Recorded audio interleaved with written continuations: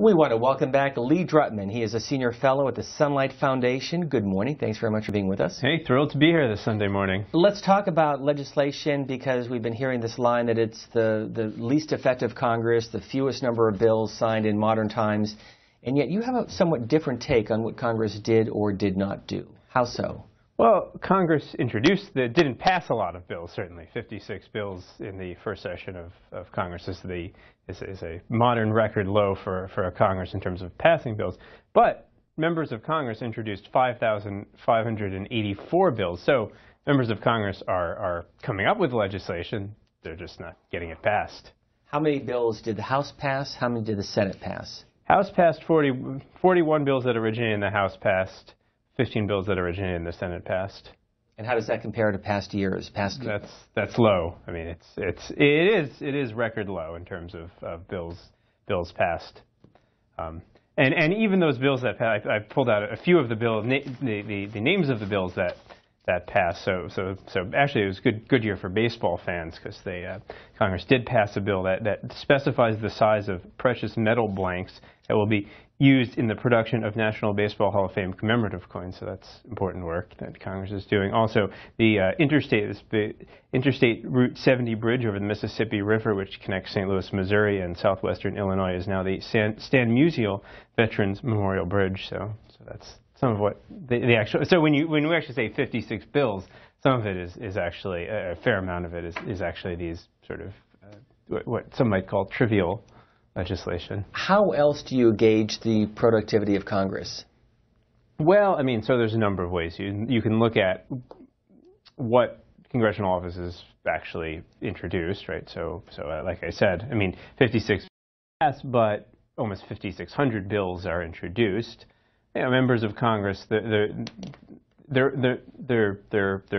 role is not only to pass legislation, but to hold hearings, to debate issues, to do constituent service. I mean, if you look at where House offices are allocating their resources, now almost half of the staff are back home in the district. So some of that is constituent service. Members of Congress weigh in. They come on, talk on programs like this and debate issues. So, I mean, legislation is one way, and we tend to focus on legislation as the only thing that Congress does. But members of Congress have many different responsibilities and roles. I want to put on the screen just a couple of graphs to kind of put this in perspective. Yeah. And what I find most interesting is what bills became law in 2013 and who wrote them. Leading the list: Transportation and Public Works, Public Lands bills, Armed Forces, Health, and Government Operations. At the bottom of the list: Education, Finance, and Immigration. Yeah. So those are the subject headings those are what Congressional Research Service gives as subjects, right? I mean, so some of those bills at the top, public lands, I mean, some of that is ceremonial. I mean, what's also interesting is when you look at the bills that Congress introduced, and we have another chart as well, which, I mean, so a lot of what Congress is trying to legislate on. Health is number one. Armed Forces, national security, taxation, public lands, government operations and politics, education. What Congress is not introducing legislation on: civil rights and liberties and minority issues, families, social welfare, and the bill that gets only one introduction: social sciences and history, which was a bill introduced by Gerald Nadler, Democrat of New York, which was to establish an African Burial Ground International Memorial Museum and Educational Center in New York City, and for other purposes. I don't know what the other purposes are, but did not pass.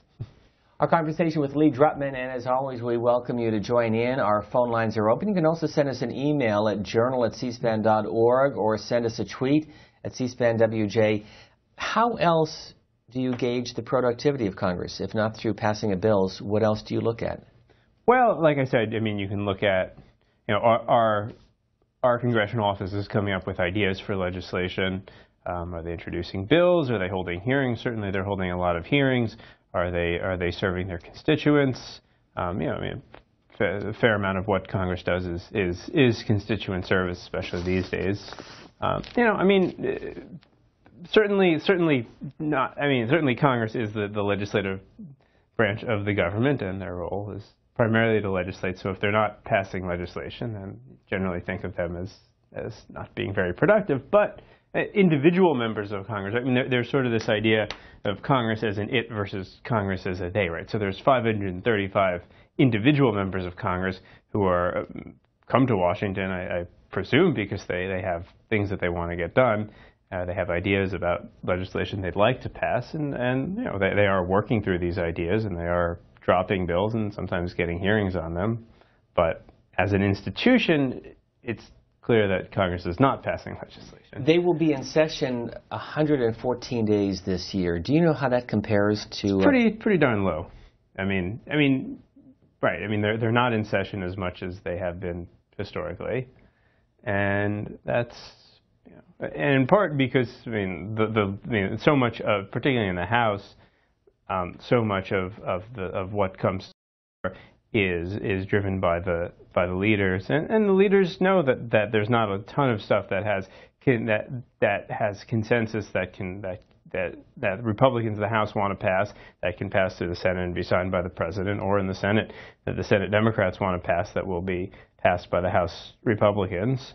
You know, and so frankly, I mean, also frankly, you know, election campaigning has come to dominate governing in the modern Congress, and so when they're not in Washington, they're home in the district doing meet and greets, and frankly, as part of campaigning being more important, fundraising has become more important. So they're spending a ton of time fundraising, and you know, frankly, when you look at what they're introducing and you look at what the topics are that draw the most bill introductions, those happen to correlate with a lot of the interests that are spending the most money. So one reason why members of Congress introduce legislation is because somebody asked them to, particularly somebody who is a campaign contributor or a lobbying industry with a big presence in their district or their state.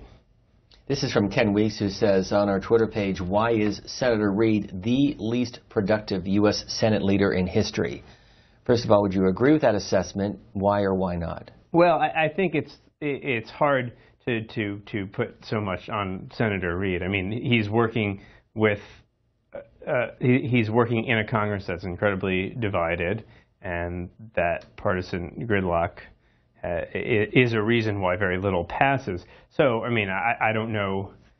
I mean, even if you put Lyndon Johnson at the head of the Democrats in 2013. I don't know if even LBJ, who, you know, the supposed master of the Senate, would be as productive as he was when he was, in fact, in the Senate.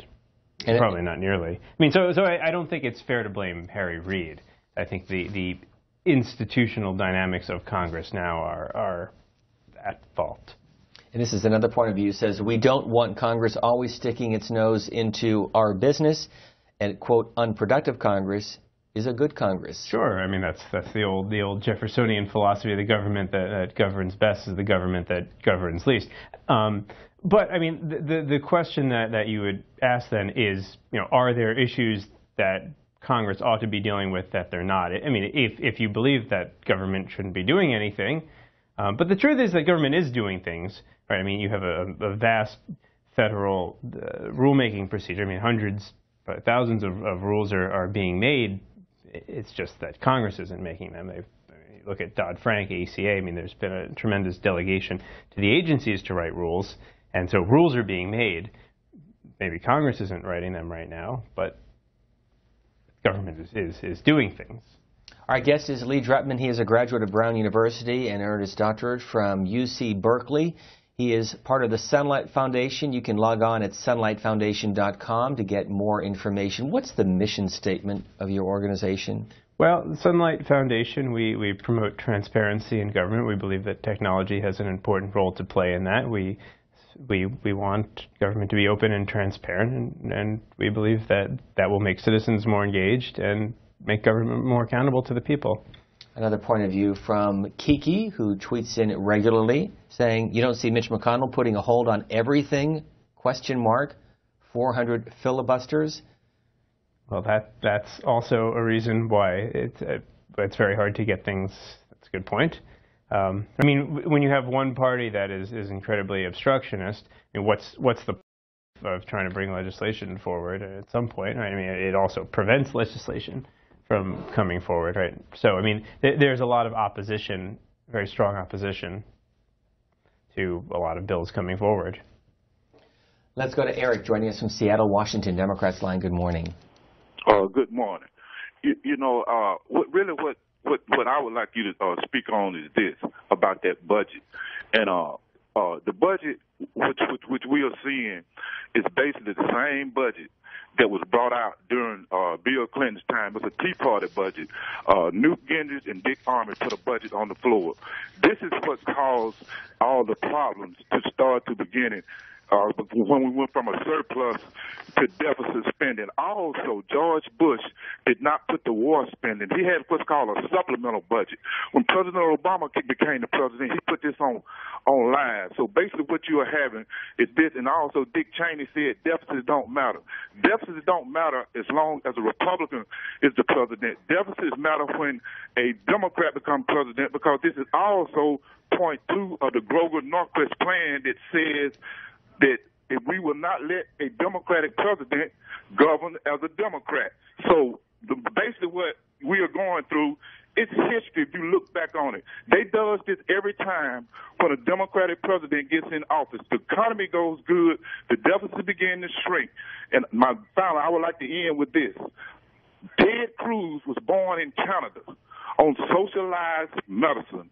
Why is he the one who is carrying this banner? You people need to bring this out and question him about socialized medicine, which allowed him and his father, Raphael Cruz, to be born, but they always want to say socialized medicine. Thank you. Okay, Eric, thank you for the call. On his first point. His first point about the budget, I mean, look, yeah, I mean, there was a surplus during the Clinton years. The economy was very good. Came a deficit during the Bush years. The economy was poor. There was a lot of military spending. Now things are sort of swinging back from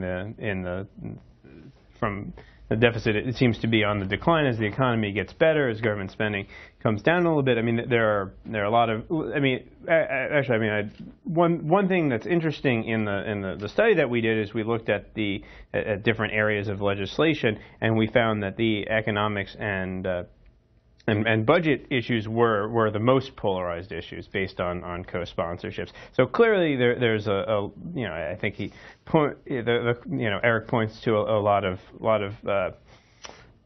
political conflict over budget and finance issues, and I think that's certainly real and important. Okay, we'll go to Deb from Plymouth, Wisconsin, Democrats line with Lee Drutman of the Sunlight Foundation. Good morning.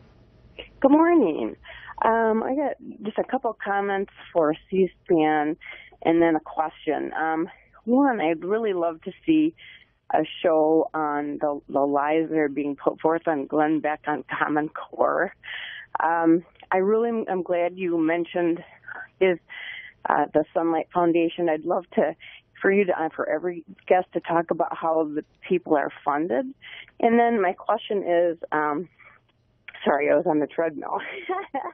How many of the over 5,000 bills that have introduced do you rate them as far as whether they're just obstructionist fluff or whether they're out there actually trying to accomplish something?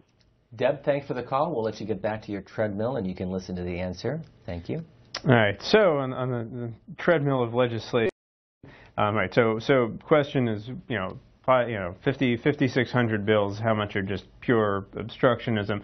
I mean, I think obstructionism is a tactic. I mean, a lot of these bills, some of these bills are just trivial bills, like, to designate the bridge over the Mississippi River, the Stan Musial Veterans Memorial Bridge. But look, I think if you go to Congress and you decide to go through the whole rigmarole to get into Congress and stay in Congress, you have certain ideas about what you'd like to see the government do, and you have allies and constituents and interest groups and campaign funders who have ideas about what you should do. So I mean, I think a fair amount of these bills that are introduced are genuine ideas about what Congress should do. I don't think a lot of them are just pure obstructionism, but certainly the Republicans in particular have used obstructionism as a tactic to stop bills from coming forward. Lee Drutman is the co-author of a study available online at the Sunlight Foundation website titled Why Congress Might Be More Productive and Less Partisan Than You Think. Also want to share with you another headline from National Journal. Congress has its lowest output since 1947. Congress closing the year with 58 bills enacted into law, the tiniest fraction of the 6,366 bills introduced by lawmakers. Again, that story available online at nationaljournal.com.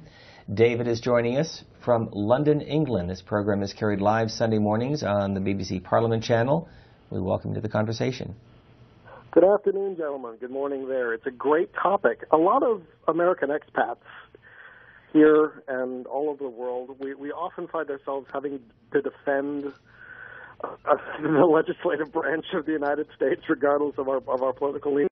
I wonder if Lee could talk about the perception issue, how the image of the legislative branch in America has been damaged by this Congress. Because, for example, the best example I can give you touched on it briefly, was this Congress's obsession with repealing the Affordable Care Act. The core issue that folks on the Republican side of the aisle always cite is the individual mandate. That came out of the Heritage Foundation. It's a conservative idea. And yet, it seems all other business of government has been stopped under this. I guess a friend of mine who actually is a member of the British Parliament referred to it as a fetish that the Republicans in Congress have with repealing the Affordable Care Act. And many people here ask me, what is wrong with your Congress? And I'm just wondering if you could speak about that perception issue and how the reputation of our system of government, the three branches, has been damaged by the lack of productivity by this Congress. Thank you. Well, I mean, if you look at polling on approval of Congress, I mean, it's not just this Congress. I mean, it's been declining for a while. I mean, it's been in the 20s and the teens for almost a decade now. So why does Congress have such a low approval rating? I mean, one reason is that everyone loves to blame Congress, including members of Congress. So starting probably around the 80s, you started to see members of Congress running against the institution. They say, look, government doesn't work, but elect me to Congress, right? And so there's been this sort of way in which people in government run against government. So I think a lot of that has contributed, and and more you have people who are going to Washington who basically are using that as a platform to say Washington doesn't work, but somehow there's sort of this. I mean, I think there's sort of this strange disconnect, and that sort of feeds on the cynicism of people that government doesn't work because people are going to Washington who don't really want government to work. As for this question of Obamacare, I mean, it has become a matter of faith, I think, in a good portion of the Republican Party that this is the single most important issue. We have to stop this issue. Everything has to be sublimated to that, and I think it's interesting to hear from across the pond this idea of a fetish. I think a lot of people in this here in the States would recognize that as well, certainly as in a similar way. But yeah, I mean, I think it's not. I mean, the larger point is I think it's not a new issue with this Congress that people don't think that the legislative branch works. I mean, people have been writing about this for more than a decade now. One of our viewers, and we're going to be focusing more on this, by the way, at the bottom of the hour with Eric Hansen, but if you want to touch on this, how many earmarks were in that $1.1 trillion budget that was passed in the House and Senate last week? Do you have any insight? Well, certainly when you have a bill that's 1,500 pages long, there are going to be a lot of provisions inserted that benefit narrow interests. I mean, look, I think that's one of the larger problems with how Congress operates now is that basically the entire regular order has broken down, and now you're essentially passing these giant omnibus bills. And when you have giant omnibus bills, it's a lot easier for individual special interests to get friendly members to stick provisions in, and nobody's going to read the whole darn bill. So until it's only after the bill is passed that people start and say, "Oh, this looks a little suspicious." So the truth is, I don't think we'll know for a little while. I mean, officially, the Republicans killed earmarks, but there are ways in which provisions still get in that benefit very narrow interests. And by the way, if you're interested, at the whitehouse.gov website, there is a complete list of all the signed legislation from 2013. Lee Drutman is our guest from the Sunlight Foundation. We're focusing on what Congress did and did not accomplish last year and what to expect in 2014. Mike from Janesville, Wisconsin, Independent Line, good morning. Yeah, good morning. Really enjoy your show, and I would love to hear comments from Lee about gerrymandering, especially comments like the old politician Tom DeLay, and did Barack Obama also use that as far as their high technical skills and understanding of the electorate, and versus I come from a city that has a city council form of government, so there's not laid out territories, and so our government, our city government, is governed. If you get elected there, the whole community elects you. I thought, boy, I know gerrymandering has been around forever, but it seems like it's to a heightened, science right now, and I just wonder what your thoughts are and comments on how is it poisoning the system, or what do you think? Thank you, Mike. And also the other point is that based on Charlie Cook and Stu Rothenberg, there are really only a handful of truly competitive House races because, as he pointed out, the way these districts are drawn. Yeah, I mean, so gerrymandering, right, I mean, has been around. The name gerrymander is named for Elbridge Gerry, who was actually goes back to really the earliest days of the Republic. And, the question, is it getting worse? I mean, look, there are a lot of safe seats in the House. In part, that's because that there are big regional differences between where Republican voters are living and where Democratic voters are living. I mean, tends to be urban areas, tends to be heavily Democratic. Rural areas tend to be heavily Republican. So that accounts for a lot of it. As for gerrymandering, I mean, certainly both parties are guilty of trying to shape districts in ways that benefit them to maintain the maximum number of seats, and they go back and forth every 10 years, and a little bit here, a little bit there. And there are some districts that have shapes that are very funny looking. I mean, the question, is it poisoning? I mean, so there's sort of, and a lot of people have argued that gerrymandering has increased polarization by increasing the number of safe districts. But actually, the political science on that suggests that that's not actually really a cause, because if that were the case, you would expect polarization to be much worse in the House than in the Senate, and that's not actually the case. I mean, the other thing with gerrymandering is you're actually trying to spread your voters out. So you actually the best way to gerrymander is to kind of get these districts that are like 55% your party. You actually don't want super safe seats, because you want to be able to spread your voters out. So in that case, gerrymandering should make districts a little bit more competitive if it's done in a partisan way, which may actually hurt Republicans down the road as the demographics shift and increase the number of Democratic voters in the population. But for now, it seems to have helped Republicans in the current configuration of House seats. One other note from .gov, in addition to the bill signed, the executive orders by the President, and there are more than a dozen pages on the website with a complete list of all the executive orders. Joy makes this point. Again, you can follow us at C-SPAN WJ on our Twitter page. Do we need a more productive Congress, or just one that works on behalf of the American people? Quality versus quantity. John from Panama City, Florida, Independent Line, good morning. I don't know why they get that zip code always messed up. 33401 is West Palm Beach, but it's okay. I can be from Panama City. I apologize, but you're on No, the no, it's okay. It's okay. Every time I call in, they say Panama City. But anyway, I think it's great that this Congress is not productive. I mean, what does that word mean, productive?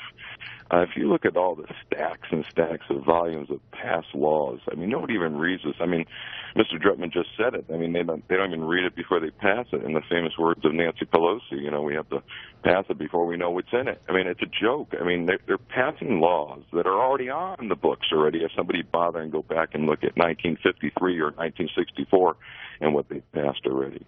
I think it's great that they're not productive. I don't want them to be productive because the more they pass, the more they intrude in my life.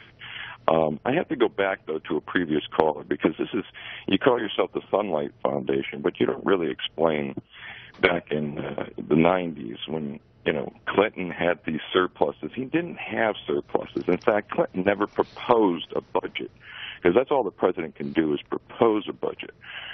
He never proposed a budget that balanced the budget. And the only reason why there was 1 year, I know there's 4 years where you can look at, but there was only actually 1 year that we had a surplus, was because the other 3 years that they said we had a surplus, they used the Social Security Trust Fund, which was put online under LB 60s to help hide the cost of the Vietnam War. So there was only one true year, and that true year was only because of the dot-com bust that Bush inherited. And the Federal Reserve, of course, under Bush, created the bubble, the housing bubble. So, you know, if you want to get into Sunlight, you really have to explain what happened in the 90s if you want to talk about surpluses. Thank you. John, thank you. Lee Drutman, your response.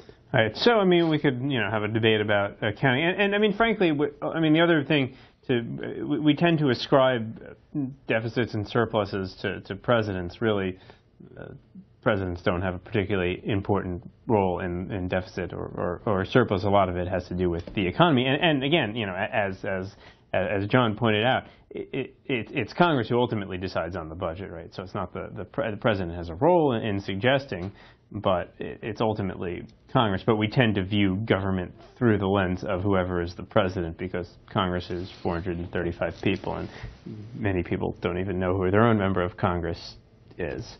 You know, as for, I mean, this is a persistent, you know, this is, John is now the second caller to raise this issue of, well, maybe we don't want government to be legislating as much. I mean, Joyle said quality versus quantity, right? I mean, so you know, if you're producing stuff that's pointless or counterproductive or meaningless, then maybe you shouldn't be producing anything. But, you know, again, I mean, there's a lot of differing views on what Congress should be doing, what would be quality legislation, what would be not so quality legislation, and you know, that's sort of beyond the purview of the study that we did. I mean, that gets into philosophical questions, policy questions, role of government questions that I don't think minds are going to be changed about. We're looking at the productivity or lack thereof of Congress, depending on how you define productivity. Lee Drutman is joining us from the Sunlight Foundation. There's this comment from Denny Brown, who says on our Twitter page, gerrymandering is a failure to our Republican system, small r. It only serves the parties, not the people. John is joining us from Christiansted in the U.S. Virgin Islands, our line for Republicans. Good morning. Thank you for putting on the show, as always. I enjoy C-SPAN and their coverage. If the infrastructure bill would get passed, I believe that obviously it would not be a Democrat or a Republican issue. It would be a jobs issue, which is what America, and I believe most voters did when they voted these folks to go to Congress and work on our behalf, because this would definitely deal with unemployment the way it should be dealt, which is by employment. And thank you very much. Thank you, John. We'll go on for another comment with Camille joining us in Berlin, Maryland. Good morning. Good morning. Excuse me. That's okay. Thank you for taking my call. Sure. I want to preface this by saying I'm 82 years old, and it seems to me that over the years, it's a lot of the same old, same old. And over the years, what I have voted for is the person and listen to the person, not the party. And I think that in this cycle, though, we have become more and more polarized. And in the last couple of cycles, and frankly, I think the best over the years that I've seen is when the presidency is one party and the legislature is of another party. They seem to temper each other better. But we need, as voters, to get people who are reasonable and who are thoughtful of the whole country as a whole. And that's about all I really have to say. But well, Camille, thank you for watching. We appreciate it. We'll get a response. Lee Drutman, to her comment and the previous caller, your thoughts. Yeah, so Camille expresses a preference. I think it actually has historically been a preference that a lot of Americans have had for divided government, this idea that you have one president of one party, Congress of another party, and they'll sort of find some compromise. I mean, look, this is a fundamentally American Madisonian idea that faction should counteract faction, and that you have differing viewpoints, and that out of those differing viewpoints there's a dust-up and a scuffle, and out of that comes something resembling the public interest. And one of the challenges of that is in the current system, I think the parties are particularly the leadership of the parties are just very far apart and very interested in scoring political points. Compromise, particularly on the political right, is seen as a dirty word. So it's hard to do that when compromise is not held as the highest good. Let me follow up on that point, because is it different between the rank and file House and Senate members versus the leadership? I mean, I think I think the leadership has a particular role in maintaining, has a very strong role in maintaining the majority of the party, and so they want to draw clear differences. The rank and file, I think, want to stay in power as well, and are largely polarized as well. In some cases, even more so than the leadership. But I mean, a lot of the process is really driven by the leadership in both parties, I think, and and they have a very strong interest in maintaining power. Another look at the numbers, courtesy of the Sunlight Foundation, which Lee Drutman works for. In the House of Representatives in 2013, 3,750 bills introduced. 41 House bills became law. In the U.S. Senate, 1,800 bills introduced. 15 became law. There's this from Danny, who says, Congressmen are not losing value. We little people have. No one cares. Javier is joining us from New Rochelle, New York. Democrats line. Good morning. Yeah, good morning. Thank you for taking my call. Sure. I just want to give my point of view. I'm undocumented from Mexico, but I know a lot about politics, and I see your channel every morning. I just want to make a point of view about the Tea Party. The party's been making a lot of damage to the Congress, but I'd like to warn all the citizens of the United States about the Cubans, about the Cruz and Rubio and Ileana Ros-Lehtinen. Like she was in the Spanish channel the other day, like with Guayabera. She looks so tough. She would say like, enemies, they are enemies in the Congress, and they're not going to do nothing. And John Boehner is on their side. And I'd like to know, everybody, what I think is that there is the problem. The Cubans, they want to do what they want to do to Castro and the people over there, because they're not allowed to return. They want to do it to our people, to Spanish people, to Latinos. And they just don't gonna do nothing good for this country. I want Javier. I'm going to have him respond. A quick question for you, though. You've been in this country again how long? I've been over here 30 years, but I've never been allowed to get papers because it's so tough to get them. And are you worried in any way about being deported, or do you feel you're pretty safe here at the moment? I don't care about being deported. As long as I'm to be deported to Mexico, I never do nothing wrong. I'm pretty safe. I think if they deport me to Mexico, it's okay. Okay. The lowest unemployment to the country. Well, thank But you thank you for taking my call. That's all I want to say. Thank you very much. Thank you for taking the time to phone in. We appreciate it. From New Rochelle, New York, Lee Drutman. So, I mean, there's certainly immigration issues are hot issues. I mean, there's been talk about an immigration bill for a year now. There is an immigration bill. There's been talk of passing immigration for a year. I mean, these are I'm not sure what I can add to this question. I mean, it's certainly a hot and lively issue, and something that Congress has really struggled with, because I think there are a lot of House Republicans who have a lot of pressure from the Tea Party and from conservative anti-immigration groups to not pass legislation, and they don't see any real incentive in going against those groups who are often active in the primaries. Let me follow up on 2 points. First of all, this tweet from one of our viewers: how much money do we have to borrow to pay for the new $1 trillion spending bill? And we'll look at a far larger number from usdebtclock.org, which is where the nation's debt stands at the moment, $17.3 trillion. And then the larger question is how much all of this drives the debate here in Washington.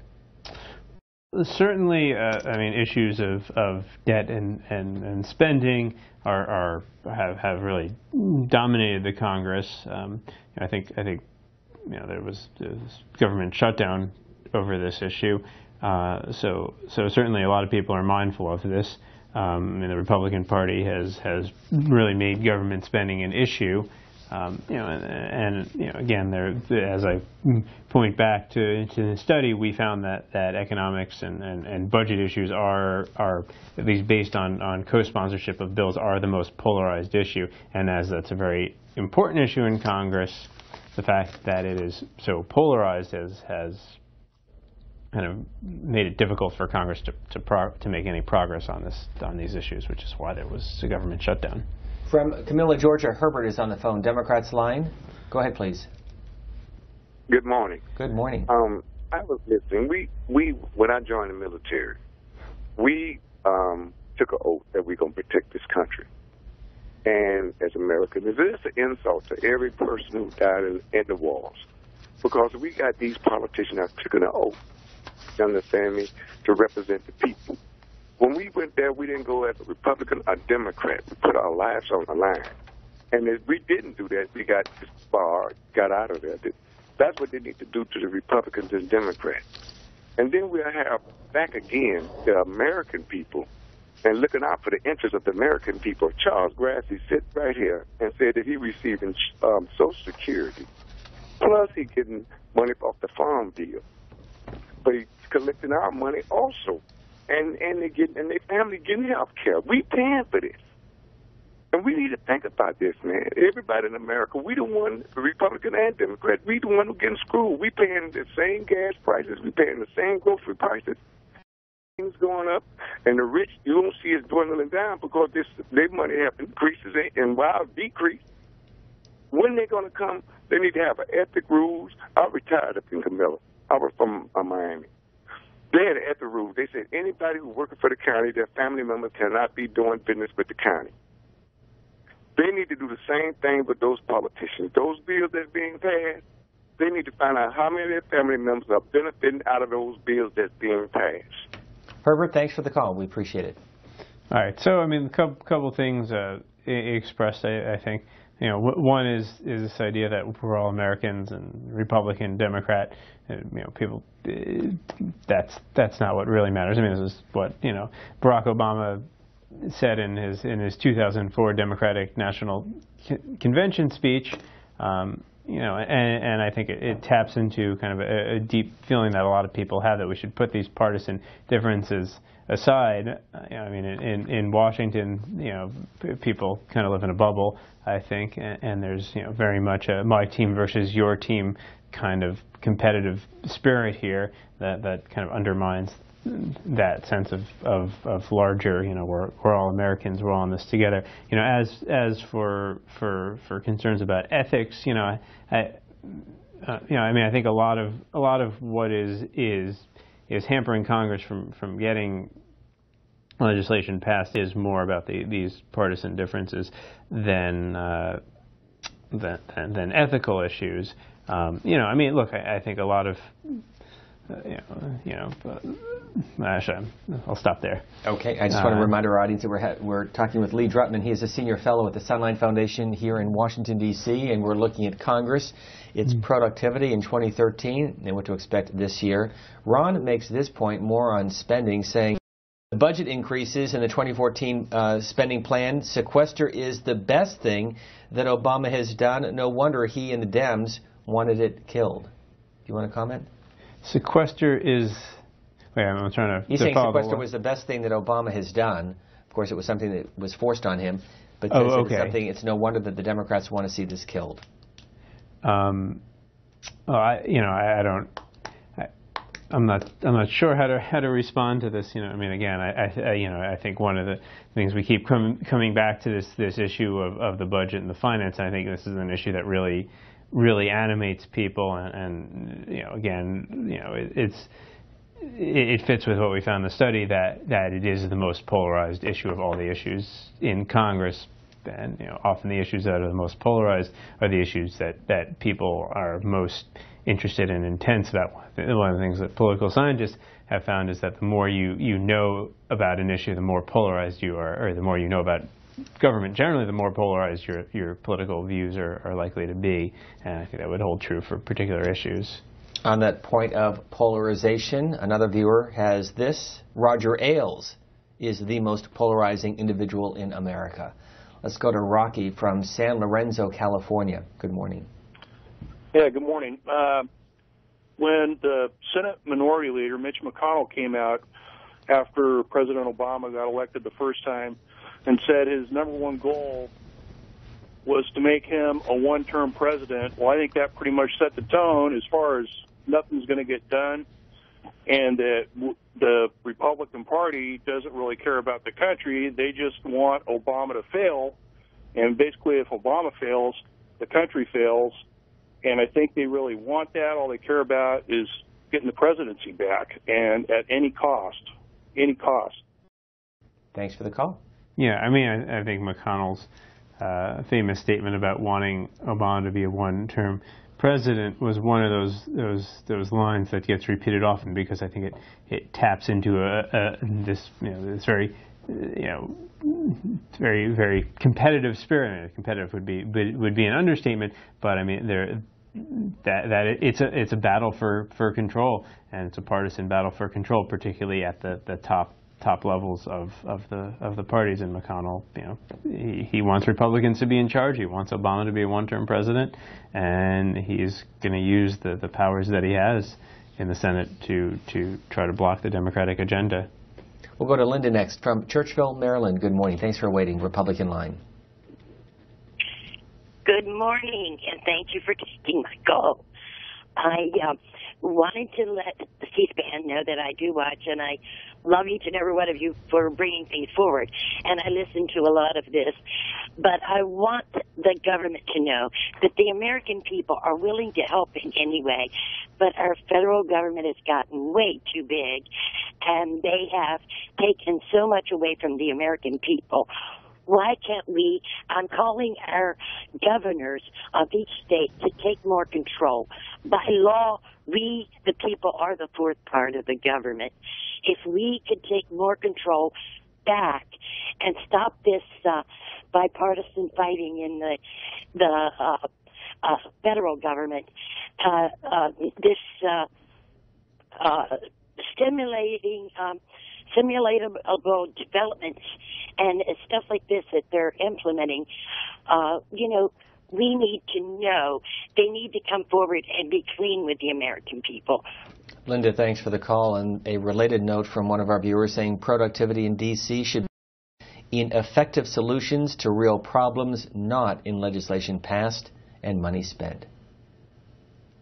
So let me respond. I mean, this question of effective solutions to real problems. I mean, that actually sounds like Washington speak to me. I mean, the question is how how would you measure that, right? I mean, how would you know what effective solutions are? How would you know what real problems are? And that's what people in this town spend countless hours debating. What are the most important problems, and how should we solve them, right? I mean, so if you look at the bills that Congress is introducing, you can get a sense of what they think the problems are. Health is number one, armed forces and national security, followed by taxation, public lands, natural resources, government operations and politics, and education. Those are the six most, all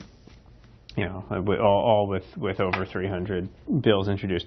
But, I mean, one might think that, well, families, social welfare, those are real issues that are hitting people. So Congress only introduced 31 bills related to families, 66 bills related to social welfare. So one question, are the priorities of Congress trying to deal with the actual problems that most people face?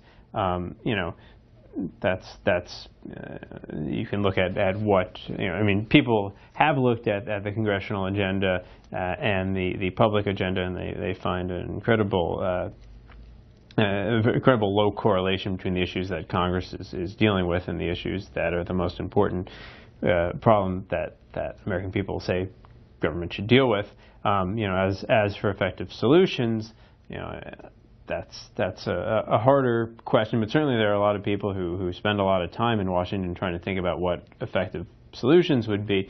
Problem is often they represent large companies and industries, and a lot of average citizens don't really have a voice in coming up with those quote unquote effective solutions in Washington. So which is why you see a lot of legislation that is basically written with the help of lobbyists. Most lobbyists happen to represent corporations, so a lot of legislation is written with the help of corporate lobbyists in Washington. In our remaining minute, one other tweet from Gary, who says Mitch McConnell was stupid to say out loud in 2008 what Democrats felt with the same vigor in 2000 when Bush was selected. Spare me the whining. Our last call is Lamar, East Chicago, Indiana. Good morning. Yeah, good morning. My question is, as far as extending the unemployment benefit, it's been a problem as far as 1.3 million people is not getting unemployment benefits. And I was trying to come up with some kind of solution for both Democrat and the Republic. If they can just maybe take a few more extra dollars, I don't know how possible that is, as far as taking a few more dollars out for each week they get unemployment. Maybe that can go back into the budget. I don't know if that would help as far as financial, if finance is the real problem. Lamar, are you out of work at the moment? Yeah, I am. Okay, so you're one of those 1.3 million? Yes. Okay, we'll get a response. Thanks for the call.